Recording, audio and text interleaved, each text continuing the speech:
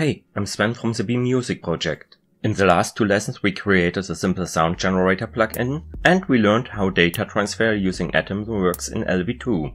Today we will combine both to create a simple MIDI synthesizer plugin, a sine synth. The new plugin will play sine waves upon MIDI key events and is based on myTestTone. But how do these MIDI events look like? A MIDI message consists of a message-dependent number of bytes. The first byte, the status byte, defines the type and the total length of the message. The status byte is divided into two 4-bit parts in the case of the most interesting channel messages. The first part is a message type, the second part is a channel number. The other bytes, the data bytes, are used for parameters like note number and velocity. These MIDI messages are wrapped into an LV2 Atom event with a timestamp. Enough theory, let's start programming.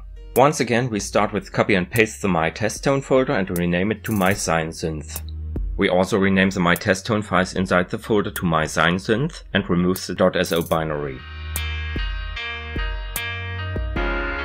Inside the manifest we rename all myTestTones to mySineSynth, and that's all.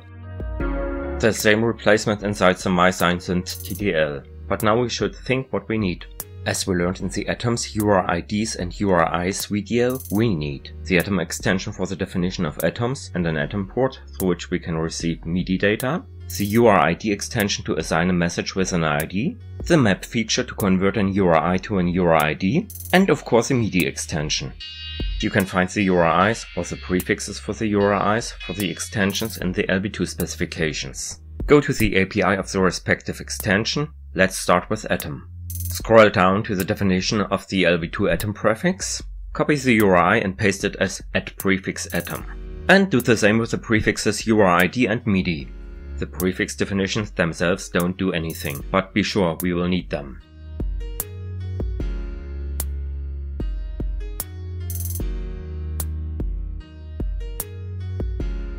Now to the plugin metadata definition. We can keep the oscillator plugin and the version number and the optional feature, but we need map as a required feature, and its predicate URI is defined in LV2. There! So we can type for the predicate LV2 : required feature. And we need an object URI for map, and map is defined in URID as it converts URIs to URIDs. There! So we use the previously defined URID prefix and type URID : map. Now the DAW knows that it must expose the map function to the plugin as a feature. Next we need a data input port for MIDI. So we can insert a port by insertion of a phrase in squared brackets. You know this stands for an anonymous subject. And type LV2 : input port, comma. And now we have to look for an Atom data port URI in the Atom specifications, and there is Atom port. So we can add the object URI Atom : Atom port, and this Atom port should also support MIDI data. So we take a look for the predicates provided in Atom, and there is the ports, and there's already an example telling us all we need. So we can copy and paste it, set the port index to 0 and call it MIDI in.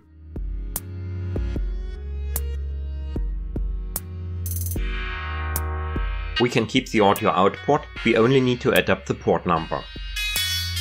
Then let's think about what controllers we need at least. The frequency is now controlled by the MIDI key number, so we don't need it anymore.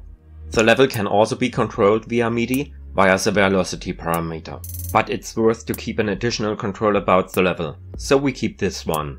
And we need envelope controls: attack, decay, sustain and release, ADSR, to fade in and fade out. Otherwise we would get painfully hard clicking on and offsets.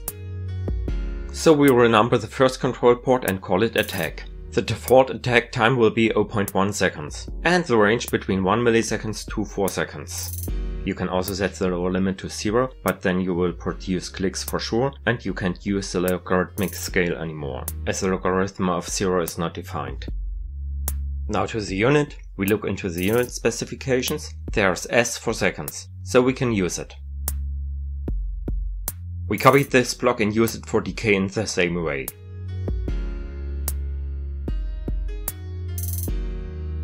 And also for sustain, but sustain is like the level and not a time. We set the default to 0.5 in the middle of the range of 0 to 1. It doesn't have any unit and will not be a logarithmic. And for release we paste again the attack block and adapt the parameters. Also adapt the index for level, and that's it for the plugin turtle file. Now to the code. What do we have? We've got a myTestTone class with connect, port and run. Run contains a sample loop where we synthesize a sine wave and proceed.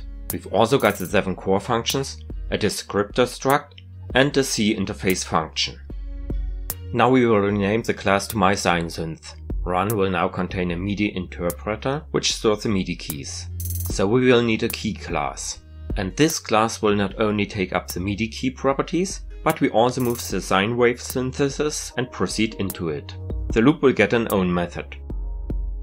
So let's start with the change of all experiences of the class name to mySineSynth. And as we will use the extensions atom, URID and MIDI, we can blindly include their header files with the suffix .h. It's easy for me thanks to the auto-completion in my editor. I will also include the utilities from the LV2 core. And as I've also seen a utility header in the atom folder, I will also take along this one. Both utilities contain functions and macros which will make our programmer's life easier, as you will see. Now let's go to our plugin definition. We have to store the address of our MIDI input port. Atom ports store an atom sequence. Take a look into the Atom API to find the right type. There it is, LV2 atom sequence.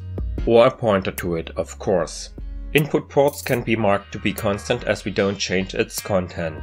We keep audio out PTR and declare const float pointers to our ADSR control ports, attack PTR, decay PTR, sustain PTR and release PTR, and add const float asterisk level PTR. Individual declarations of control ports are not the most elegant way, especially if you have got a lot of controls. It's much better to maintain an array of ports than individual ports.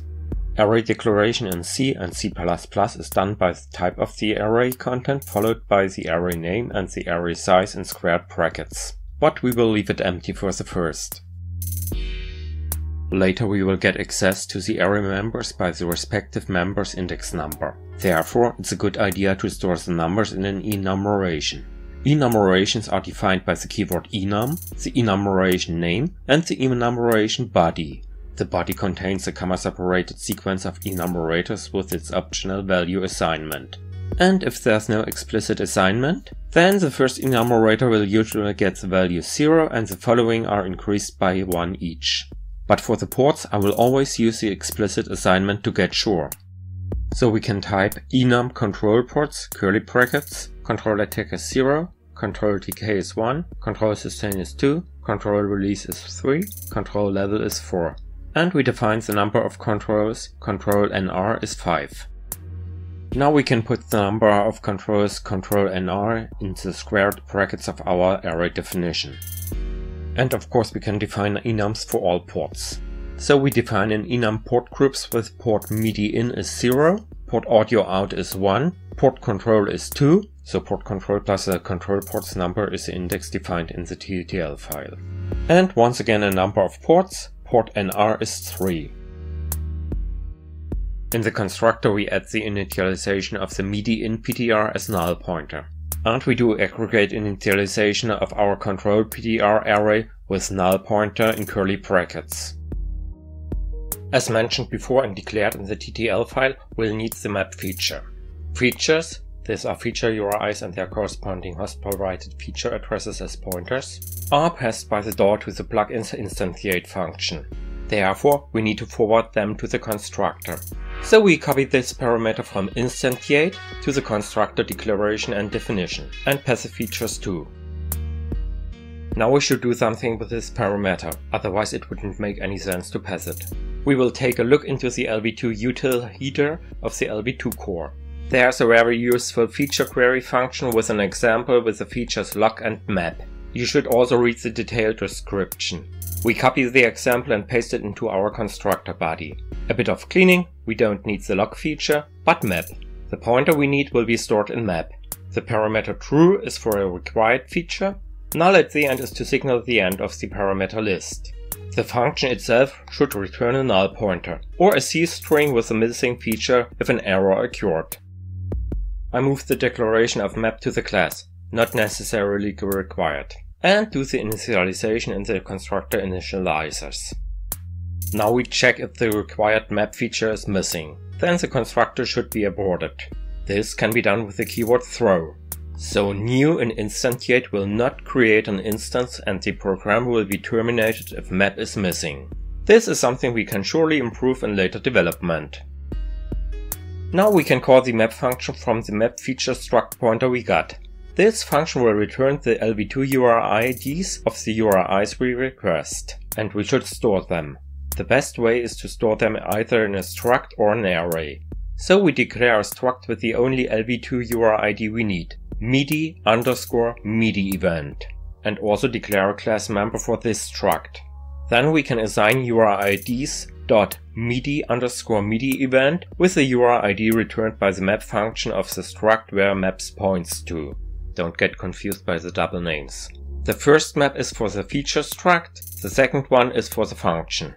And we have to pass the map handle, as this is a C function and this is a way of object-oriented programming in C, and the predefined URI for MIDI event as a C string. Now to connect port. We only have to adapt the switch case statement to the new ports, and we can use the enums.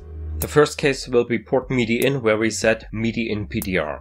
And we have to cast data location from void pointer to const LV2 atom sequence pointer. The second case will be port audio out, where we set audio out PTR. And we can keep the casting to float pointer. All the other cases are control ports which we can handle in default. So we remove case 2. Then we check if the port number doesn't exceed the maximum, thus lower than port control plus control NR. And if this is true, then we assign our control PTR array member indexed by the control port number, which is the port minus port control to data location casted to const float pointer. Activate is not needed anymore, so we can leave it empty. In run we firstly check again if all ports are connected. So we return immediately if audio out PTR or MIDI in PTR are null pointer. And the same for all control ports. The best way is to do this in a for loop. For int I is 0 as long as I lower than control number, increment I. And if control port is null pointer, then return. Now we can analyze the incoming MIDI data in the MIDI port. There's a very useful macro in the atoms util.h file called LV2 atom sequence for each. This is a for loop header that iterates through the sequence pointed by the first argument, and defines and stores a pointer for each sequence member, this means LV2 atom events, in the second argument. So we copy and paste this macro and pass MIDI in PTR and the event pointer to be created. Let's call this one F for LV2 atom event. Inside the body we check if the effects body has got the type MIDI event. Here we use the URID we previously mapped. Then we get access to the MIDI message bytes using an unsigned int 8-bits pointer. Both the pointer and the content is constant and we call it message. And design it with const uint8t pointer casted f+1. What does this f+1 mean? F is a LV2 atom event pointer and thus a memory address. +1 in the case of pointers means 1 times the size of the type where the other argument points to. In this case LV2 atom event.